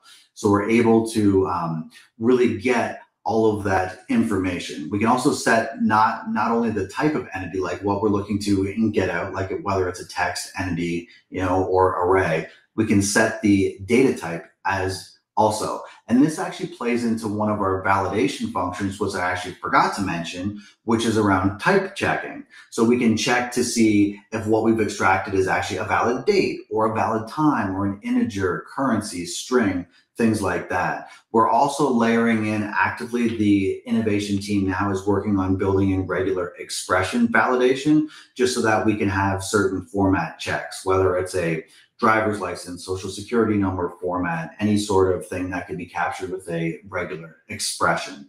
Just another way that we can validate and ensure that we're getting consistent, correct data. So it's either going to be mandatory or optional, which we can select here, and then it can be single instance or multi-instance. What this really means, a lot of the cognitive services, what they'll do is they will give you the best result that they have, but the reality is there might be multiple correct answers inside a document. There may be multiple company names. There may be multiple deal names. A lot of the times when we do back office automation and we are looking at automating trades, there will be 5 trade orders in one document. So we need to be able to capture each one of those. So we're going to use multi-instance objects. So after that, we can also add individual webhooks if we need to. And that's the kind of integrations that we have. I'm just going to cancel out of here, right? And that's how we add an individual tag. But let's take a peek at how this is actually configured overall. So what we've got here is a couple of the different operationalization functions. A big concern that a lot of my customers have is, how long is my data going to stay in the cloud, right? I'm concerned about that. So we give the ability to really manage that proactively, where you can say -1 for your retention policy, which means it's going to stay indefinitely. 0, which means as soon as it's validated, either automatically or manually, it's going to be deleted. Or end days, which is going to be, we're going to keep that for 7, 14, whatever the business calls for as far as the actual end days. Then we get down to the extraction modules here, and you can see what's been configured as far as the extraction modules. We can drag and drop these over. We have the ability to not only make them serial, but we can make them parallel as well, right? So this would be serial. If I added another one over, that would make it parallel. Right, so if I wanted to add the invoice module and have it run in parallel to Forms Recognizer, it would look like this. If I wanted it to be another serial run, it would look like this as well, right? So we have the ability to really easily configure how that workflow is going to be created. When we first started doing these, creating these loosely coupled workflows and leveraging multiple cognitive services to solve a problem took engineer weeks, meaning it took multiple engineers, multiple weeks to create one document type, which we can now have an analyst create that in document type, try a bunch of different configurations of cognitive services in an afternoon, train it, and actually be good. So we have different types of models. So we can select whether we want to, for Forms Recognizer, use the neural or template version. That's new with Forms Recognizer version 3. Different ones have different pros and cons. This is the baseline configuration that we have, and I'm going to walk through that a bit later, because this actually plays into our reporting functionality, which is very key if you want to keep an eye not only on the value that you're generating or capturing, right? So you can make sure that that business case is actively monitored, but also the cost and the performance is something that you can actively look after here as well. Then we can layer in transformations where it makes sense. We can add in additional validations. Again, we have the investments, the bank statements, etc., and then destinations. So we support out of the box. If I wanted this to be pushed to a knowledge mining portal, right, I'm just going to click on that. And then now what's really interesting here is I can actually shape the output. So I want the investor name, but I really don't want that to be called investor name because my system's not going to like that. I'm just going to call that investor, right? Then you can change that. And then you can push over the account summary, the account number, and you have the ability to really shape what's actually coming out. And then you can define metadata that can be passed through as well. And what that really means is if you wanted to pass, let's say, a source system ID, right, where this document came from. Let's say it came from CRM and it's flowing through the actual system, maybe Dynamics Azure case management system, right? So it has a case ID. Well, you can pass the case ID through the system and it will flow along with the document with all of the extracted metadata and then allow it to be passed through. So it's really just a metadata pass-through functionality, which allows for proper linking of content across the enterprise. So that's how we actually build that model. And it's good to point out that we require a minimum of 5 documents. That's an Azure Cognitive Search minimum. And it depends on the variety of the underlying documents, what you're trying to extract, and the complexity for the actual number that you need out of it. We've seen certain simple cases work with as small as 5. We've seen some more that have like a massive variety, require up to 50 or 100 documents. But once we tag those, we're going to go through and we're going to train them. Now, the important part about training is I just showed you that we can have up to 10 cognitive services. We need to actually version all of this document set and all of our training content and keep track of all the versions and all of those underlying models that make up that version of the document type. So we've encapsulated all of that into our training functionality. But not only that, in order to support like a proper development lifecycle, we have 2 versions of the model at any given time. So you have your training version, which is up top here for testing. Then you have your published version, which is for production. So there's 2 actual endpoints when documents come in where you can specify whether this is going to be a testing run or this is going to be a production run. So now we can iterate, we can apply human in the loop training while we are still processing documents in production in a safe manner. As an example, if we were to go try to publish a document, we're actually going to see a report here of what's changed so that we know what we need to do, or if this actually needs to be republished or retrained. As you can see here, there's nothing actually different. It would have been called out if it was. So we're just going to cancel that because we don't need to publish. Once we're done, then we can go back and we can actually look and see here what some of these documents look like. So I'm going to look at a couple of the investment statements here because that's what we were looking at. And you can tell here just by the clever naming conventions, which ones were correctly validated and which ones were not correctly validated. And the reason why is we actually changed the math on some of these. If I show you the incorrect validation here, we changed some of the numbers under the covers so that this validation result, right, doesn't actually match. So you can see the output, and then you can see the actual comment here as well, right? So you can see how we're actually validating things and how those validation rules get applied, and then what action is actually taken off of it. So it gives you some data so that you can actually find out what's going on. Then if we look at one that's been correctly validated, what we have here is, let me get the right one. All right, so if we look at the validation result is right here. So you can see that the validation actually happened correctly because there's no error putting out, and the status is actually set to validated, not to rejected, right? So you can see the numbers here are in fact different, and that's because of the overall math. Now that we've kind of talked about your base case, you know, kind of your standard structured document, like an investment statement or a bank statement or a financial statement, we can start to talk about some of the more interesting things. So let me show you what we did to support kind of the market analysis use case. So what we've done is we've taken some annual reports, we've taken some 10Ks and some 10Q documents, and we've created a model for each one of them. And then we've loaded them into an Azure Cognitive Search interface, and we have a knowledge mining portal on top of it. So let's go in here and let's look into some of the interesting functionality that's actually embedded in some of these document types. So I'm going to pull up, let me grab an annual report. So we've got a couple tags here, and we've got some annual reports on the left-hand side, and we've got the company name, we've got the title, and we've got the tag. But we're actually using OpenAI as skills in order to generate some additional tags that aren't even going to be here. So when I show this to you in the actual knowledge mining portal, what you're going to see is not only a company name and a title and the year, but you're going to see a couple different things.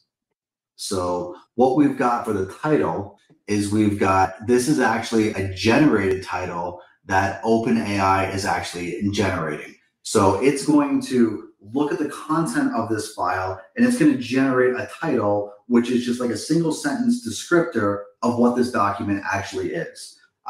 Some of them just had like PDF names as the title, so we wanted to make sure that it was more robust and more human readable and understandable. So you can see that we've got here, as this extraction type, we're actually using OpenAI. So we're not tagging it directly. Phrases defined, and then these are all of the different configurations that we have. So we're actually doing a Q&A, and then what is the title of this document? This is how we're actually generating that. It's pretty straightforward. There's a variety of different things that we can do using OpenAI. We actually support, my goodness, I think 8 out of the box now. This is growing every day, whether it's Q&A whether it's summary, we can actually extract structured data, which I'm going to show for the 10Ks and 10Qs, and a few different things. So there's some really interesting things we can configure at the tag level, leveraging OpenAI. So this is the base case just for the annual report. Let's now look at the 10K. So let me just pull up a 10K here. So I'm just going to filter. 10K. All right. Okay, so here's our 10K.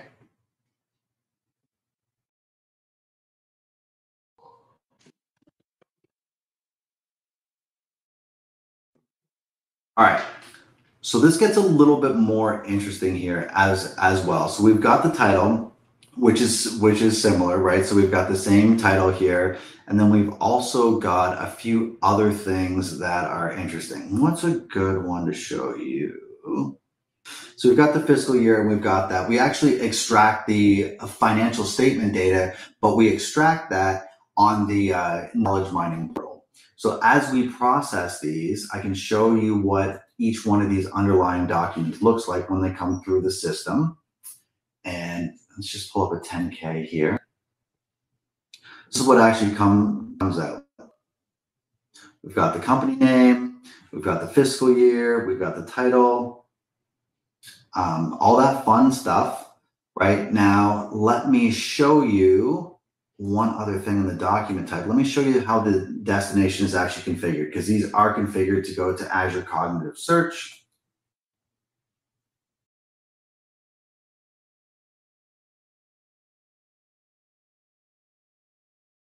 So what we're going to do is we're going to just go back and click on the configuration setting here.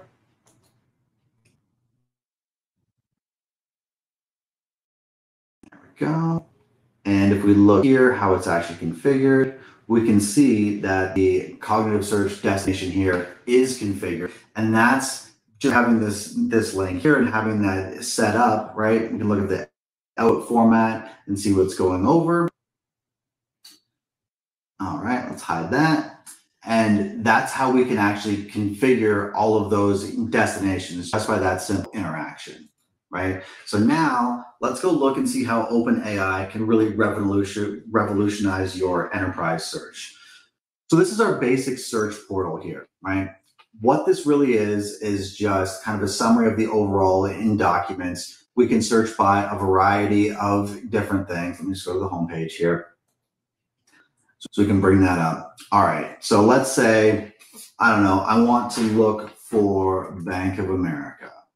For some reason I have caps lock on because I like to type with caps lock. So these are the different documents that we have. This is the generated title from OpenAI. Let's just grab one of these here. So this is, right, that annual report. And actually, you know what? I'm just going to take that out. I'm just going to make it Bank of America so we can see all of those documents. Now we have the ability. This is all of the documents that have Bank of America mentioned either in the company name, which is one of the tags, one of the entities that we extracted, or in the content, right? So here you can see how it's actually coming up in the content. This is actually not a document around Bank of America, but JP Morgan also says Bank and America and of a lot. This is going to be a lower confidence score, but since we only have 7 documents that we're actually showing here, that's why we have that. We can also filter this by a variety of different facets, company name, fiscal year, etc. So this is all the Bank of America content. Interesting to know here, so this title is generated by OpenAI. This summary is generated by OpenAI. And if we click on any one of these underlying documents, let's grab a 10K, we can see here a couple different things. So on the right-hand side, we have all of the document level content. On the left-hand side, we have all the page level content. So what we've actually done is using OpenAI functionality and embedding that into Azure Cognitive Search skills, we have generated a document summary, right? So this is a summary of what that document is. We have generated, or actually these are the entities that we just brought over from the advanced modeling functionality. So that's all been pushed through as metadata. These are the financial statements that we actually leveraged OpenAI in order to extract. And we've got a variety of different data points. We've got the year data, and then we've also got a variety of different years. So we can actually support like year -1 and things like that. So this is just a very flexible way that we can extract data points out, and then we can serve them up, right? So here you can see, just the different revenue, the net income, the total assets, liabilities. That's what this table is here. You can also see what it looks like on page 2. Interestingly here, right, these are all financial data points that are extracted from this document. However, this isn't a table. It's not extracting structured data. It's actually pulling those data points out of that like typed paragraph content and then surfacing them up, giving you the ability to like quickly at a glance look at that.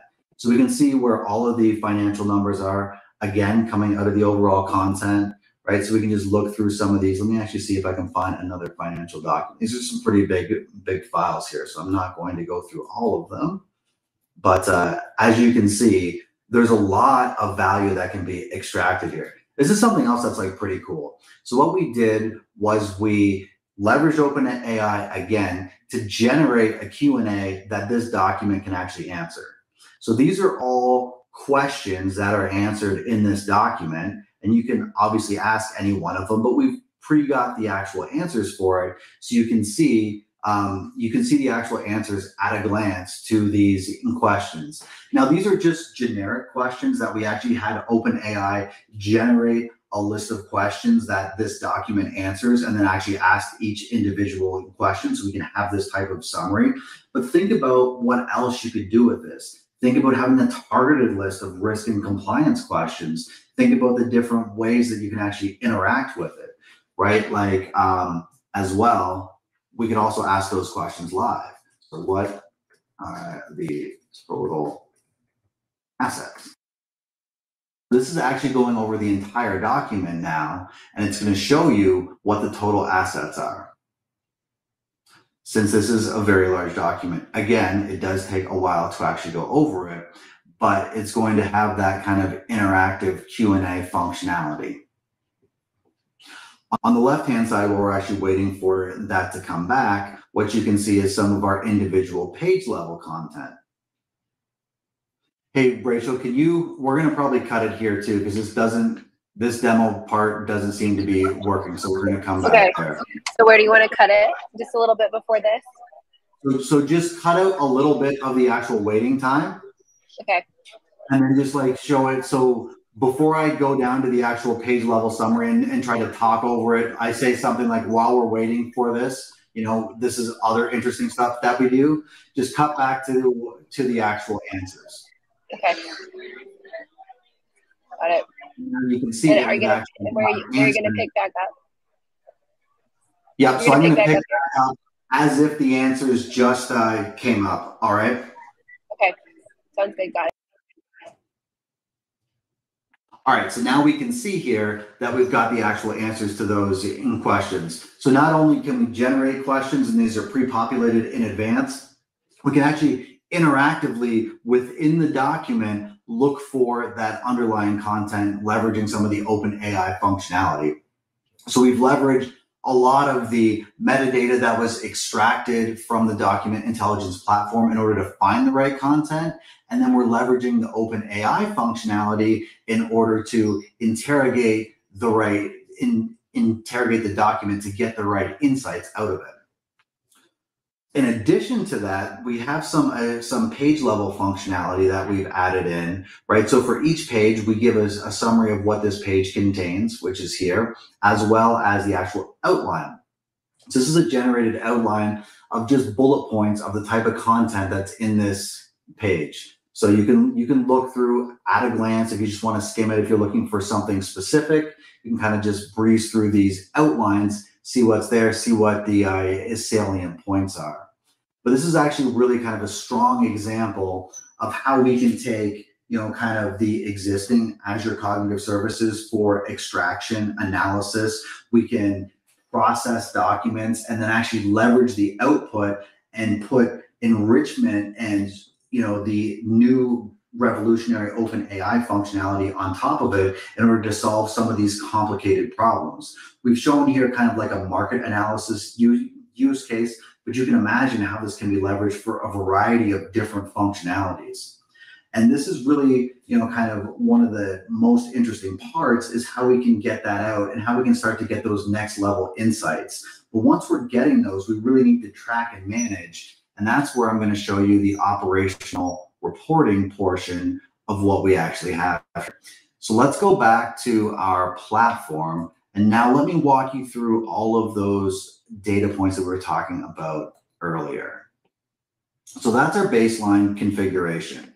So each document type has the ability to have a baseline configuration set. So what that really means is it's going to give you some data points that will represent it. Now, it's going to support a couple main functions. First of all, business group owner, right? This is for chargeback.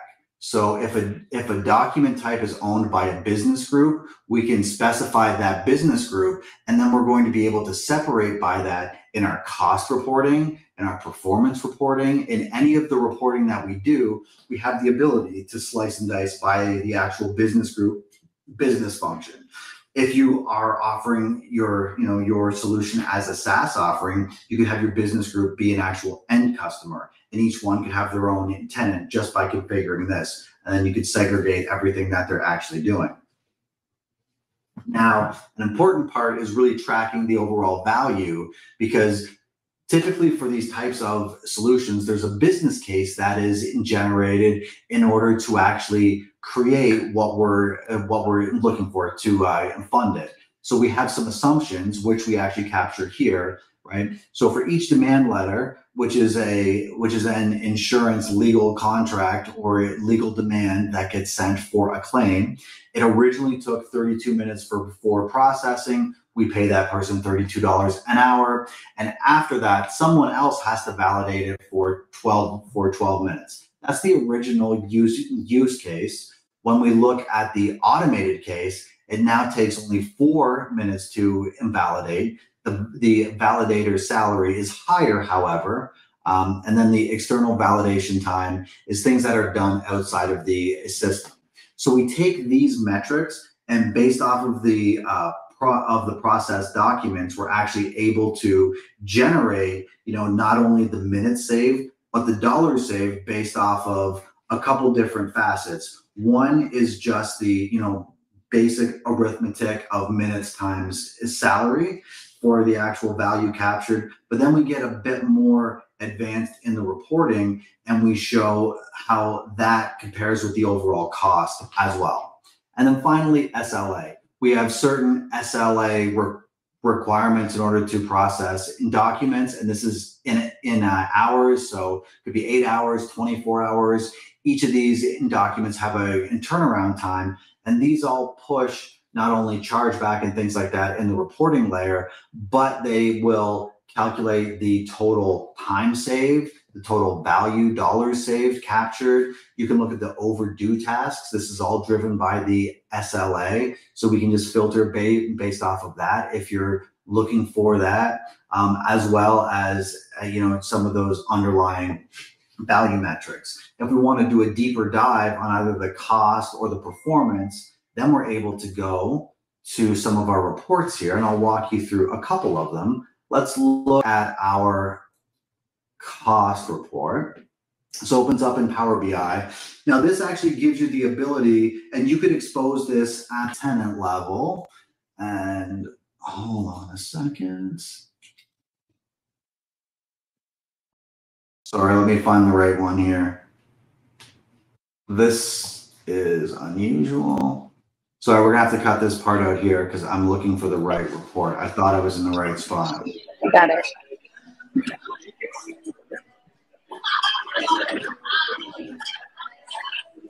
There we go. All right, I got it now. All right. Well, let's take it. So then we're able to actually look at our reports, and we're able to slice and dice at the underlying, either business group level and things like that. But let me pull up the cost report here. And this is the cost summary. And we actually extract out the billing data from the Azure billing APIs, and we surface it up in a way that is able to a non-billing, or is accessible to a non-billing administrator. So they can come through, they can look at the content, they can actually slice and dice, they can look at it by, kind of the resource group or the resource location. We can drill down to the actual underlying service types, the regions, and then we can look at some of the additional functionality by the services, right, by the service name, and we can slice and dice and drill through to a variety of different levels of detail. This gives you a single pane of glass where you can manage the cost of a solution and support chargeback for what we're actually doing. If we look at let me just pull up, let's say, I'll do one more report in the interest of time. Let me pull up the business value report. So here we're going to be able to see the actual business value that's been captured. So you can see the overall documents that have been processed. You can see the business groups here. Now, if we wanted to drill down, right, we can drill through and we can look at the underlying document types that belong to that business group, right? This is how we can support chargeback. You can see the value, you can see the underlying document types. We can even go a little bit deeper here if we wanted, and we can look at the underlying, documents and the individual steps, right? So we're able to track the business value of different document types at a different document level, at a different business group level. We can filter based off of time if we want to do a time slice window, so that we can actually easily give, that business case update on a monthly basis. This month, we were able to capture X dollars and we saved Y minutes. This allows you to easily give updates to the board, executive leadership, whoever has approved that case, in order to, kind of prove value. Finally, actually, I lied. I'm going to show one more thing. One last report. I kind of like this one. This one's pretty slick. So our performance report. If we're actually trying to figure out why something is taking so long, we can pull up our performance report. We have the average processing type per document type, right? If we want, we can drill through. And there's a couple different things we can do, right? We can look at the workflow process of an underlying document type. So as this comes up here, these are all the different steps that are involved in this individual document type processing. And we have the runtime of each underlying step, right? So you can drill in and you can find the actual hotspots, and you can help optimize some of these things based off of what's actually taking time. So this is a medical history object, and this is actually one of our longest running document types, because these things are usually around 750 to a couple thousand pages. So that's why that would definitely pop out here, and why it would be identified as this hotspot. But we're able to dive in and easily find what we're looking for and be able to optimize that underlying content. So with that, I really am going to stop it here. This time, I want to thank everyone for their time. I would also say, if you'd like to see what this looks like with your content, we're more than happy to, have a conversation, give you a demo of what the solution can do for your individual use case, and then look at potentially doing a pilot, MVP, whatever makes sense. So more than happy to help you out. Feel free to reach out. Looking forward to working together. Hi, everyone. Thank you for joining us today. You've already heard sessions from the other three on this group, but my name is Rachel Goodrich. I am helping moderate a little bit today for our Ask the Experts panel. And with that, and without further ado, we'll hop right into the questions. If you're watching live on LinkedIn or YouTube, feel free to drop questions in the chat, and we'll try to get to those. So first question. So I'm going to ask him, okay, so why do capital markets clients need to implement AI forward strategies? So I'll chime in here. So, with respect to capital markets, customers need to remain competitive in the market, right? And As a result, they really need to take advantage of data-driven insights that AI can help to shed light on, right? AI is already helping capital markets customers to make informed decisions, right? Identify new opportunities, and, in a very paramount way, reduce risk, right? That's one of the major items that our customers are looking to accomplish in today's climate. It's also helping our customers to, help automate processes, increase efficiency, and in light of today's economic climate, reduce costs. Thanks, Rishi. So if nobody else has anything else to add to that, I'll go ahead and move on to the next question. And this is kind of a broad one, but where are we seeing capital markets customers already implementing AI, and where are they doing it, most successfully? Yeah, I can jump on that one, and it sort of builds on what Rishi was just saying, actually, right? So for capital markets customers, right, they're sort of front office and back office, and back office, it's all about kind of automation and helping get your margins down, right? So we're seeing a lot of that, especially in the document intelligence space, reducing time to onboard, reducing time to, get documents out to clients. That's a huge part of it. But in the front office, it's all about sort of the speed and quality of decisions, right? So you want to get the most information you can as quickly as you can, process and digest it as quickly as you can, while maintaining a sort of comprehensive view of what you're actually making decisions about. And I see that customers are really starting to use AI as that assistive tool to help them parse through more content, more information, more signals. And even whether that's in fundamental investing, where you take that and then you're still making sort of a more manual decision-making process, or if it's in a more quant-forward way to everything in between, we're seeing AI is feeding these inputs so that the investment decisions across the board can be more informed by more data points at faster velocities. And like Rishi said, we're seeing that customers are doing this to maintain their competitive advantage because they have to move fast in today's day and age.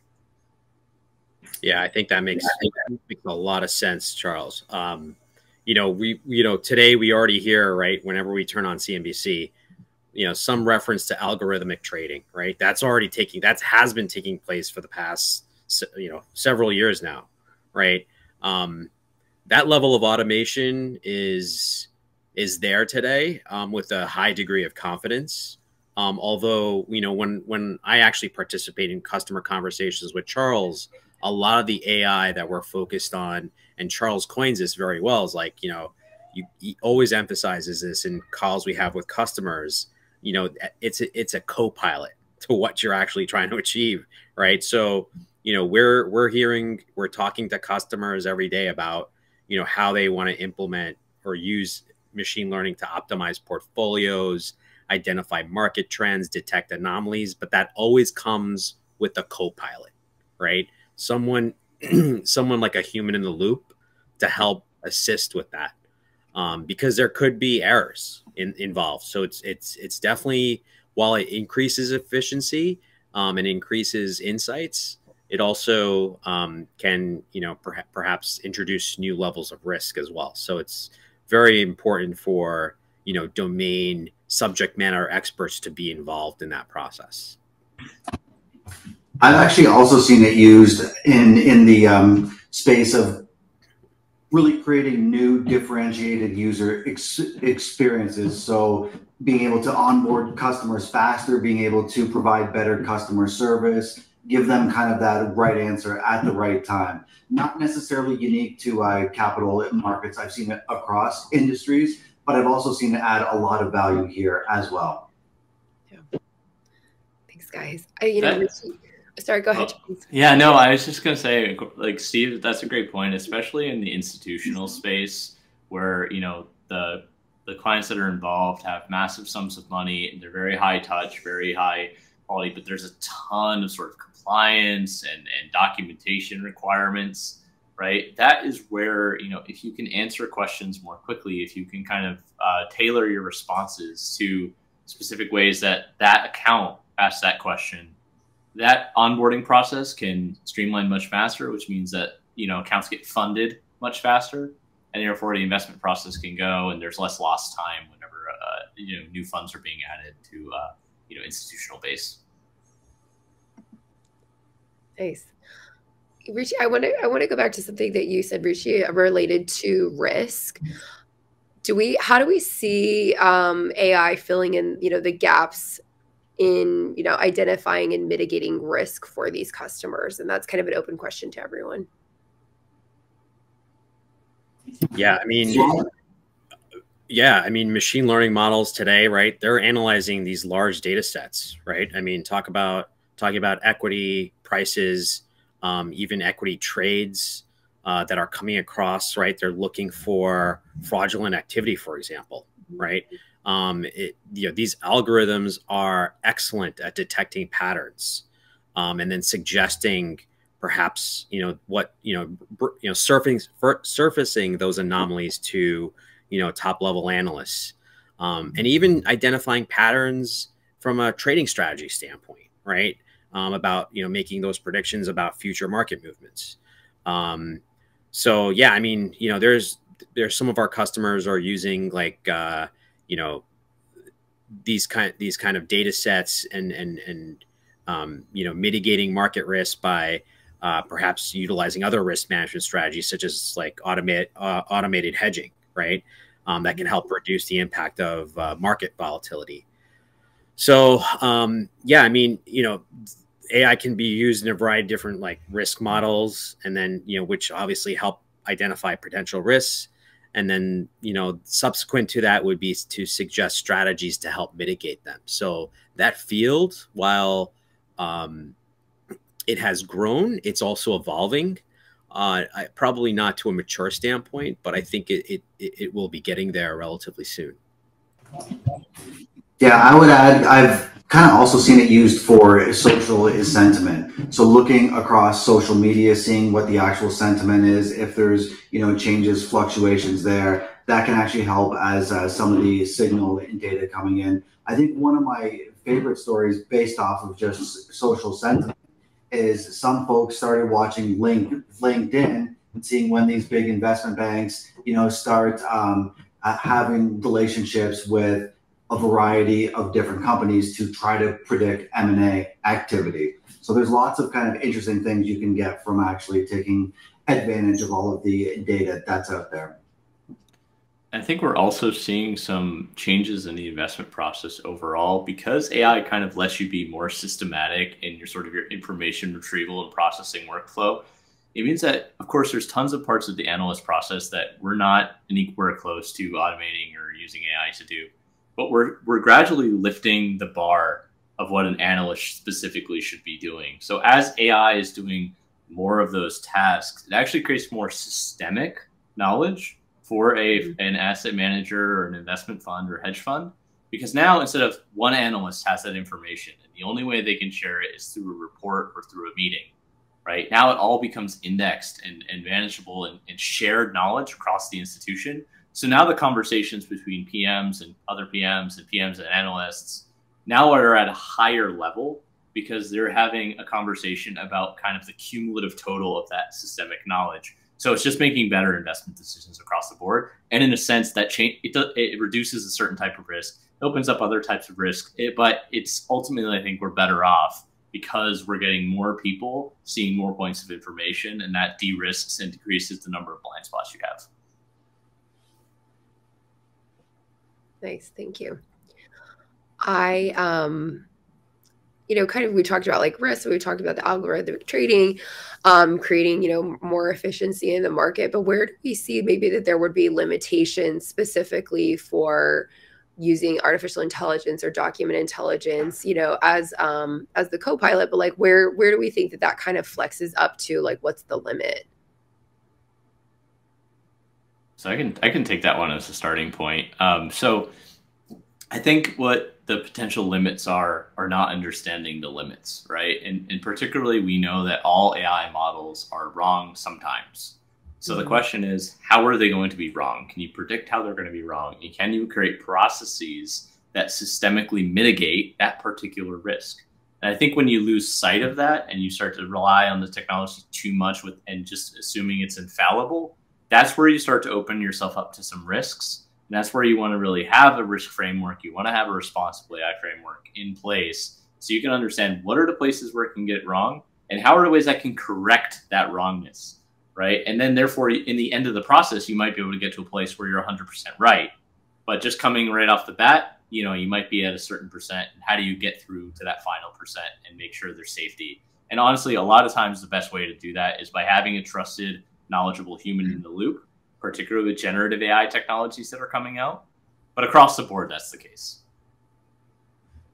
Thanks, Charles. Kind of a follow-up a little bit to that, you know, talking about the, you know, kind of the need to limit the risks and to recognize the limits. Do we think that, you know, all of these new AI in the generative AI that's coming out, is it also contributing to market fairness?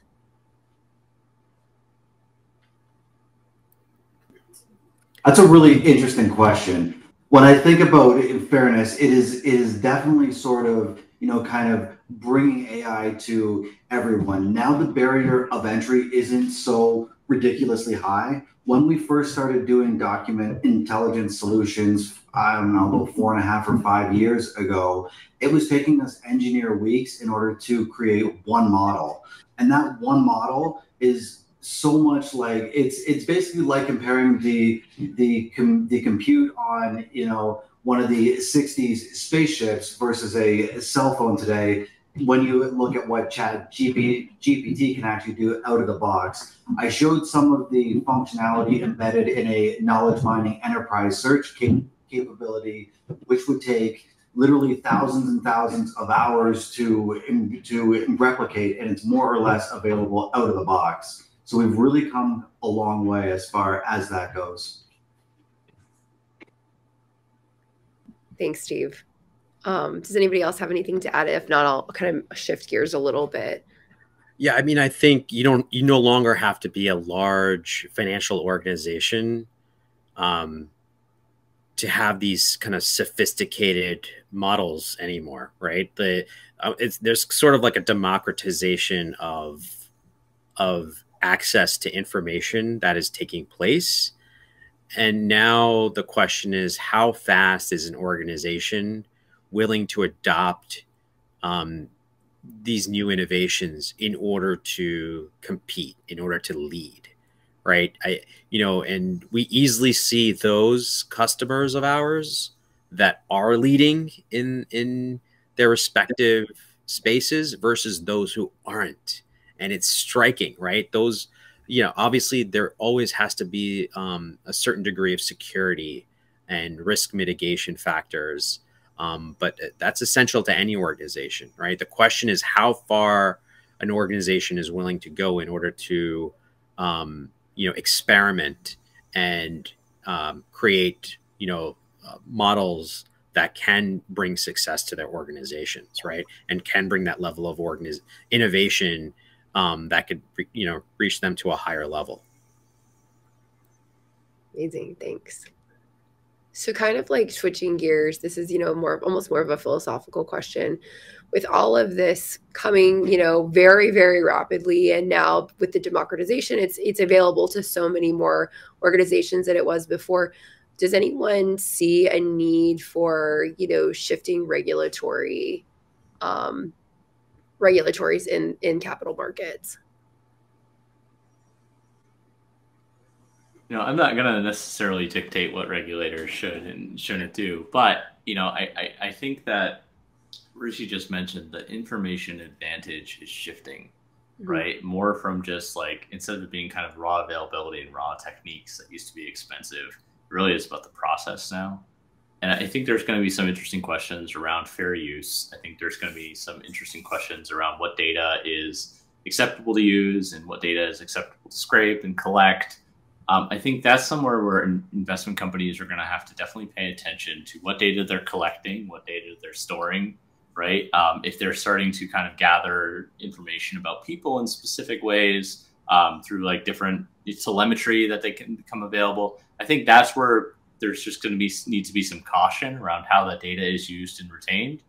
And whether the regulations actually want to go and target those specific things, that's not for me to decide. But it is something that everybody should be kind of incorporating into the responsible AI. Is if we're capturing data that indirectly measures like individuals, right? We need to be careful with how we use that, right? And do we just want to use aggregated data? And I mean, this is nothing new. I mean, investment companies have been thinking this way for a long time, but I just think that the problem has been exacerbated by how easy it is to gather and process and learn from this information. And that's really going to be the challenge, I think, that we're going to see is how do we do this in a safe way so we can inform investment decisions while respecting people's rights. Well said, Charles. Thank you. So that's kind of, we can basically now just leave it with, I'd love if everybody could maybe share one piece of advice that they would give to, capital markets companies that are already midstream AI with implementations, or they're thinking about it, how they can make the most of, all of this wonderful, new generations of knowledge and everything that are coming to the forefront. Yeah, I mean, I think, obviously, and a lot of others have stated it, right? Like we are at the beginning stages of going through a renaissance right now, right? With what is being realized through artificial intelligence, and the access to artificial intelligence is also like, going back to being democratized, right? Like we have artificial intelligence now that could be used by common, business users, right, who don't have any knowledge of code, right? And those toolings are available in our Microsoft ecosystem, not to even mention the ecosystem that Neudesic has through the document intelligence platform, right? So, one thing I'd want to leave off is the fact that for those, for anyone who's like very fearful, there's obviously risk mitigation strategies in place. Microsoft has been planning for this for some time. Charles has brought up responsible AI. We have been leaders in this field for quite some time, which is why one of the reasons why OpenAI developed this partnership with us, right? And because of that, our partners like Neudesic are working with us on responsible AI. So because of that, we're able to implement artificial intelligence models in a responsible way, right? That makes sense not only makes sense for our business, our stakeholders, our customers, but also helps to, mitigate risks and introduce safety, right? That's very paramount as well. So yeah, that's where I think I'd leave it at from my perspective. Thank you so much. Steve, I'll put you on the spot next. Yeah, I would add kind of like three main things.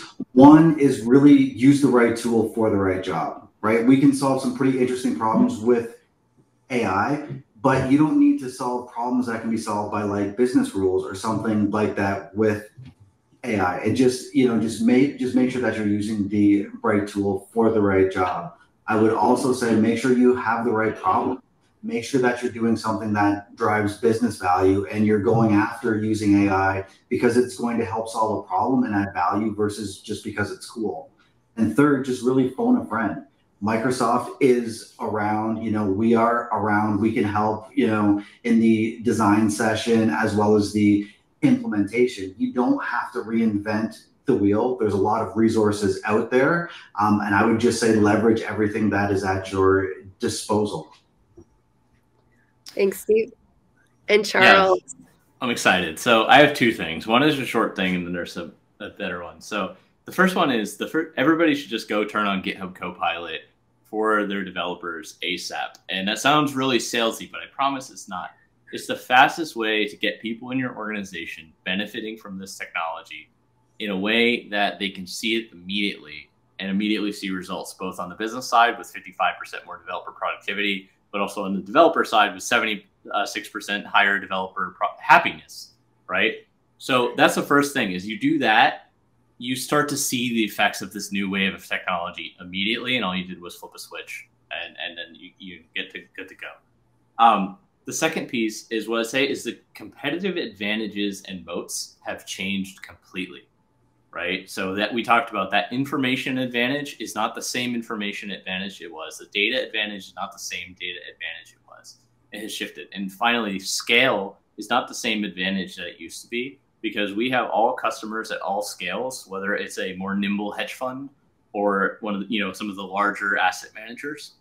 We have customers in all of those cross sections who are not asking if they should use this technology. They're saying, how do we prioritize where we use this technology and do it safely? And those are the ones that are going to move really fast. And that's going to develop the competitive advantage for the next decade. So that's what I would encourage people is, if you're not thinking that way, reframe your thinking and think that way, because things are going to move very quickly, as they've already been. I can't even keep up with it right now, right? And this is what I do every day for a living. The changes are going to keep coming, and are going to keep coming faster. Nice. Well, gentlemen, thank you so much for joining us today. And to everybody watching, wherever you may be in the world, thank you for joining us as well. And we wish you all a wonderful afternoon. Bye.